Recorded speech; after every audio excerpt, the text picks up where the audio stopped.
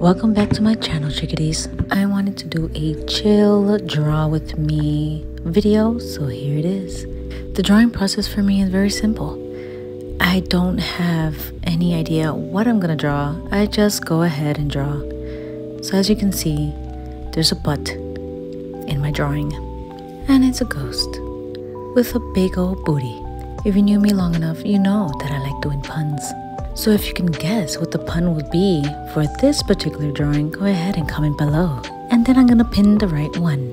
In case you're wondering, the brush I'm using is called a monoline. I really don't mess with the brushes. I just use what is provided in the app because I'm a lazy artist. Alright, in the next section, you're gonna see me trying to write calligraphy. It's gonna take a couple of tries. As you can see, I always turn on the drawing guides when I'm writing anything because it'll help me keep it balanced and also aligned. I wish Procreate provided the type on the path tool like Illustrator because it will make life easier and I don't have to struggle writing things on my own with my own hands. I suck at writing, but it's good practice. The good thing about using your own handwriting is that you don't have to worry about the commercial use of the type of font that you find online. So that's a bonus and it's good practice, you know. Now we're gonna go into the fun part, which is coloring in the drawing. I normally do several different types of layers, not many because it's a very simple drawing. One for coloring in the solid portions. There's an easier way to do this, but for some apparent odd reason, I wanted to do it like this. If you click the layer, some options pop up, and if you click reference, that will use your outline as a reference so that you can drag and drop colors into the drawing instead, but you have to make sure that there's no gaps anywhere in your line work for that to work. Now let's add some more details to our drawing. Okay, let's start making some shadows. Make a new layer and put the layer options as linear burn and put a clipping mask. What linear burn is going to do is add the shadows for us so that we don't have to manually look into our color palette and find some shadowing ourselves.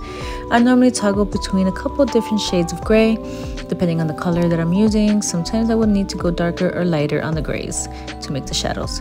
Now it's time to make our butt shiny and add some other shines around because apparently ghosts are shiny. And I was too lazy to make a new layer, so I just used the same layer that we did the solid colors in. And yeah, as you can see, it's coming together.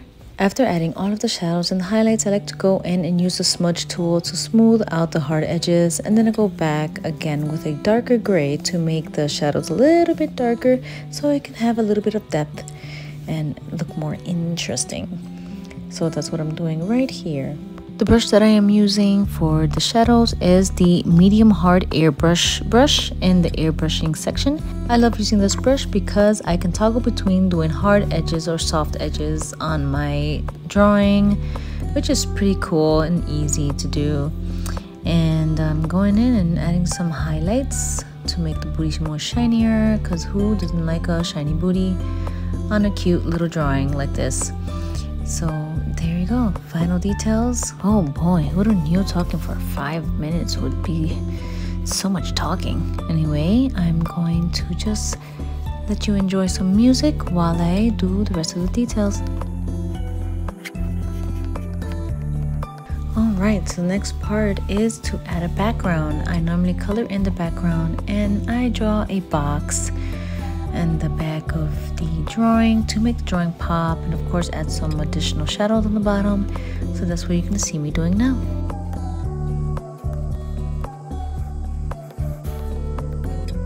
Ha, almost forgot to color in the cowlick. You can't forget the cowlick.